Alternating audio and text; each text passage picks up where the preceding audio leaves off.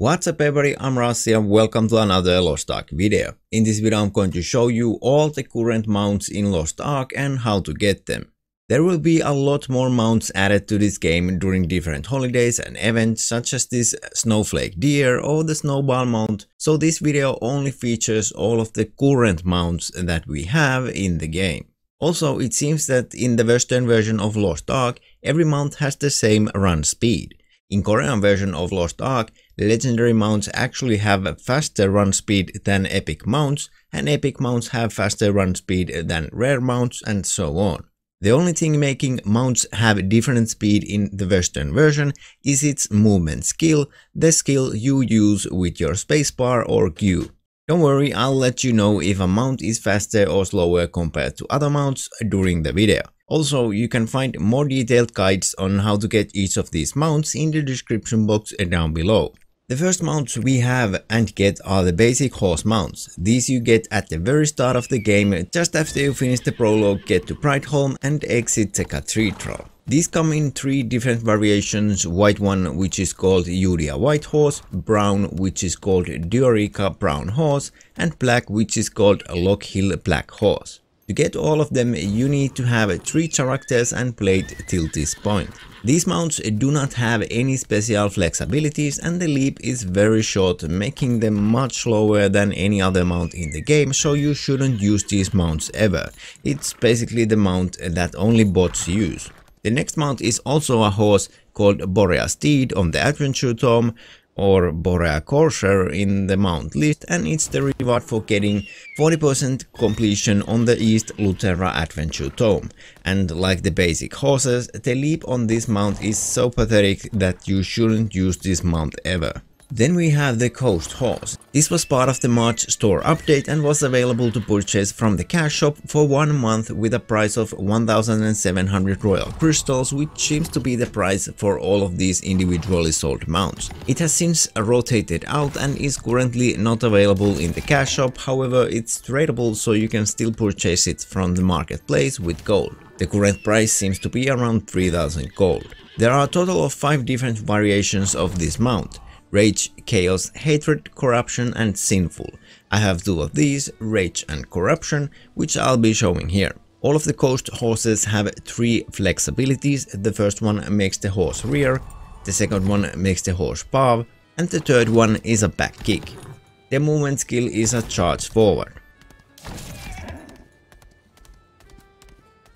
Our next mount is also a horse, the Dyorika Warhorse. It's part of the Vanquisher and Explorer starter packs, which are still available in the Lost Ark cash shop. At the moment the Vanquisher starter pack costs 64.99 and the Explorer starter pack costs 34.99 euros. However, as with other legendary mounts that you get from the cash shop, this too is tradable, which means it can be purchased from the marketplace, and the current price for it seems to be as low as 750 gold, which is very cheap.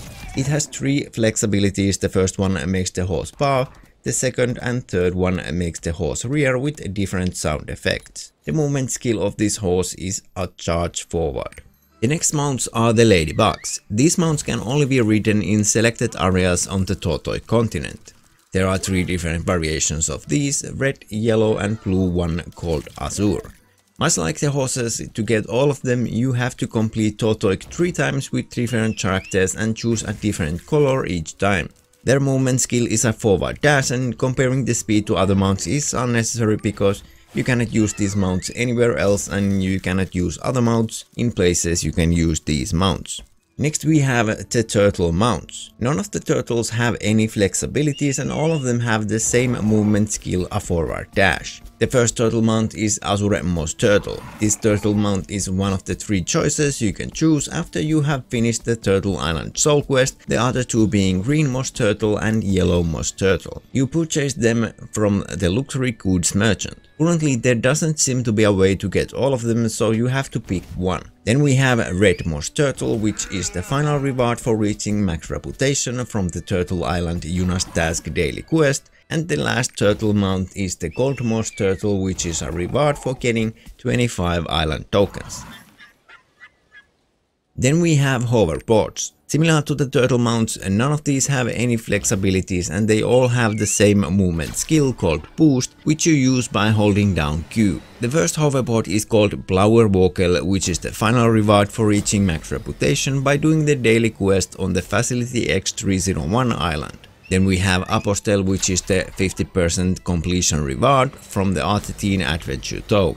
And lastly we have the hoverboard in Nurture, which was a Twitch drop and you got it by watching streamers that were eligible for 4 hours. These are okay looking mounts for a scout or artillerist, but the problem with the boost ability is that it doesn't let you go past enemies like the leap or charge forward does, so you'll get stuck a lot, and in my opinion the sound they make is too annoying for a constant use. Next we have the wolf mounts. All of these mounts are basically the same mount, just a different color. The first wolf mount is the white one, the Frost Wolf, which you get from Shushar Continent quests. The next one is Wolf of Vanity and it has a blue color. It's the final reputation reward for the Yuna's Task daily quest called Wolf of Eternity that is located in the Lake Eternity. Then we have Shadow Wolf and it has black color. This wolf is the final reward for reaching max level rapport with Poppy. Poppy is located in Shushar. And lastly we have Red Mane Wolf, which has a red color and is a rare drop from Chaos Dungeons or Forb Adventure Island. Again, none of these have any flexibilities and they all have the same short leap, making them slower than other mounts and thus I don't recommend using them. Then we have some special horse mounts. These mounts can only be ridden in the Azure Wind Island and they are the only mounts in the game that you can do combat with. They both have 3 different attacks and they are used for the Azure Wind daily quest and the cooperative quest that happens in the same island. The first one is Cloud Steed and this one you get fairly early while doing the yellow quest line on this island. The other mount exclusive to this island is the Windmane Mustang, which you get much later while doing those yellow quests. It's cool to see that there is mounted combat available in this game should they ever decide to expand the idea, but for now there really isn't any use for these mounts. Next we have 2 Raptor mounts. The first Raptor mount is the Grey Stripe Raptor and it's the 30% completion reward from the Northern Adventure Dome. The other Raptor mount is the Silver Combat Raptor, which was exclusive reward for having Prime subscription. Both of the Raptors don't have any flexibilities and have the run ability instead of leap, so they'll get stuck in enemies and for that reason they are not as good as your other mounts. The running lasts 0.5 seconds longer on the Silver Combat Raptor, making it slightly faster. Even though they get stuck easily, I still use it on my artillerist for my Dino Rider cosplay. Then we have some Chamkuri mounts. The first one is Dan Chamkuri and it's reward from one of the quests in Rohendel continent, so you cannot miss it and you also receive it if you use a power pass. The other Chamkuri mount was a reward for logging into the game 20 times during the first month of Lost Ark. There are 5 different color variations of these called Mango, Berry, Kiwi, Peach and Soda. The one I have is Berry. The Dan Chamkuri doesn't have flexibilities, but the login reward Chamkuri has, and it's this cute wing flapping.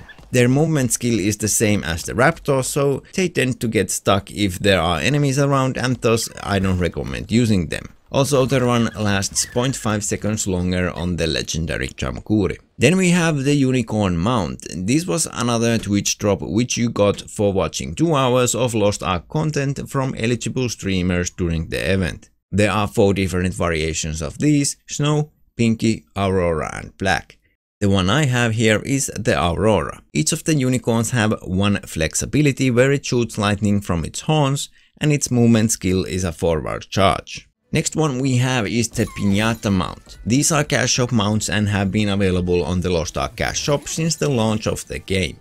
There are 7 different color variations of these called Soda, Melon, Strawberry, Sugar, Lemon, Grapey and Cookie. All of these cost 1700 royal crystals, but they are again tradable and you can find yourself one from the marketplace for about 2500 gold. The one I have is Sugar and I chose it because it has the same colors as the flag of my country, which is white and blue. These mounts have 3 different flexibilities. The first one makes the Piñata shake confetti, the second one is a 2-part dance and the third one summons a gift, which might have a present or not.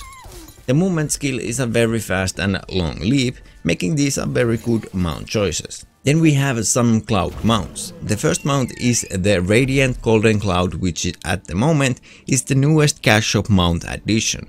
It's part of the Clavier special package, which costs 3,700 royal crystals. This mount is tradable, so if you are just looking for the mount and don't care about the other stuff that comes with the package, you can find it in the marketplace, the current prices being just under 5,000 gold. This mount has 3 flex abilities. The first one is a backflip, the second one shoots massive fireworks, and the third one makes a smaller cloud shoot out of your cloud, go around and back inside the cloud. The movement skill is a fast charge forward and it only has 5-second cooldown, making it by far the fastest mount in the game. The other cloud mount currently in the game is the Flying Nimbus, which you can purchase in Sangra Island for 7,000 Sangra Flower Dew, which takes a lot of grinding. However, this mount is also tradable and currently going for 18,750 gold in the marketplace, so if you want this mount you don't have to farm it yourself, you can just purchase it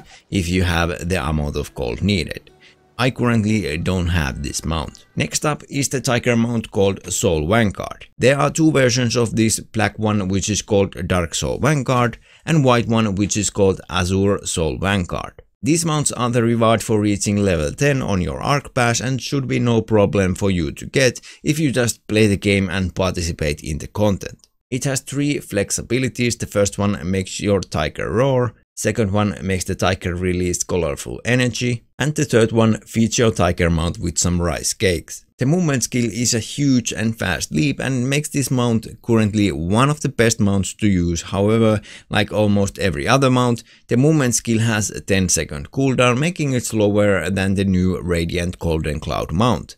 But this mount also looks very cool and is totally unique. Then we have Vernese Elk, which is currently available from the Lost Ark Shop for 1,700 royal crystals and has been there since the launch of the game. As with other cash shop mounts, this too is tradable and you can find it in the marketplace for about 2,400 gold. There's also a snowy version of this mount called the Snowflake Deer, which we'll probably get during the winter holiday events, but that's yet uncertain and hasn't been confirmed anywhere since we are so far from the winter events. But yeah, the snowy version of this exists, and if I remember correctly, it was in fact the first ever cash mount added to the game in the Korean version. This mount has 3 flex abilities. The first one makes some leaves raise from its horns, the second one startles your deer, and the third one makes your deer aggressive.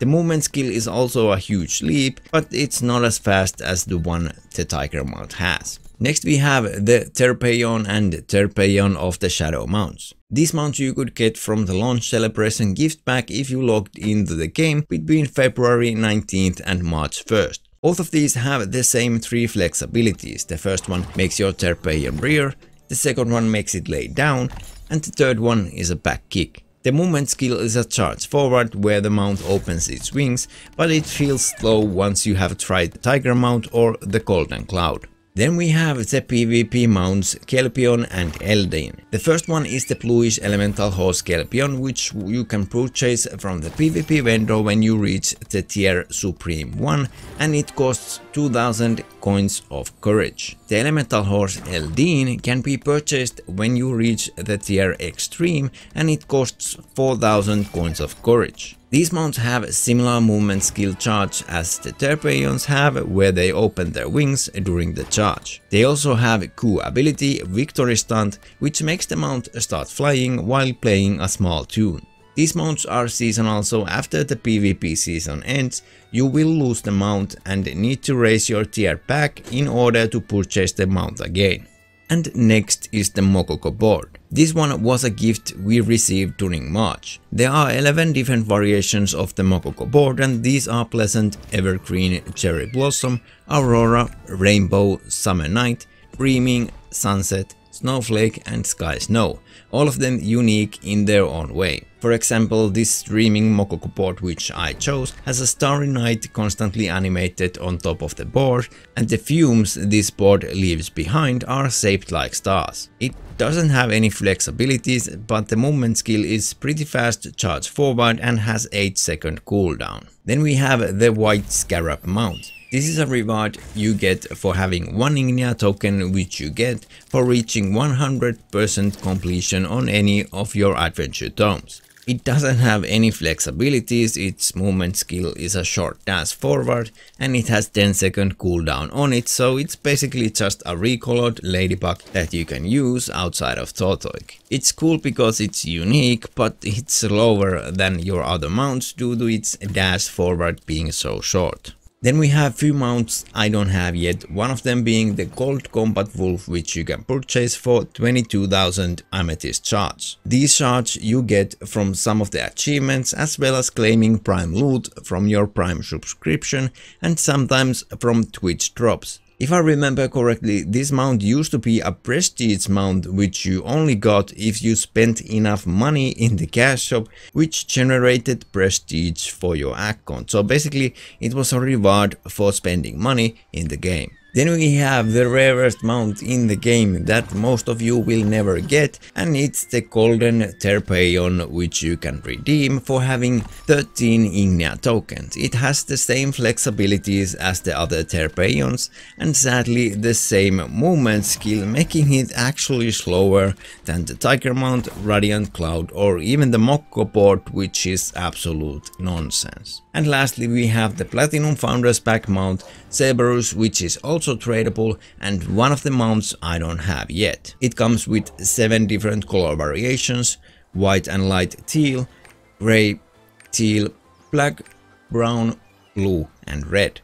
The current prices for the Cerberus mount selection chest seems to be around 60 to 70k gold and around 50k gold for the individual ones. By the way, I'm accepting gold donations, so if you want to see me get this mount, my character is Rassi YouTuber on EU Central, thank you in advance. Cerberus has 3 flexibilities. The first one makes it breathe fire, the second one engulfs it in flames, and the third one makes it kinda like burn with the color it has on its forehead.